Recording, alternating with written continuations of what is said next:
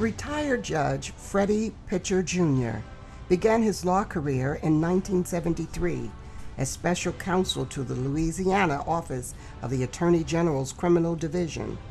He subsequently moved to the East Baton Rouge office of the District Attorney, where he became the first African American to serve as a felony trial assistant.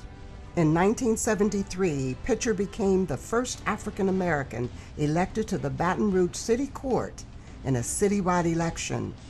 He was also the first African American elected in the 19th Judicial District in a parish-wide election in 1987.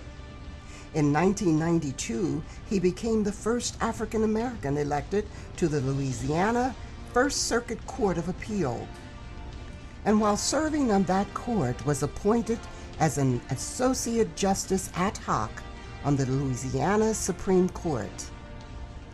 Upon his retirement from the bench in May 1997, Judge Pitcher joined the Baton Rouge office of Phelps Dunbar, LLP, an international law firm, becoming the first African American partner in the Baton Rouge office and only the third in the firm's history.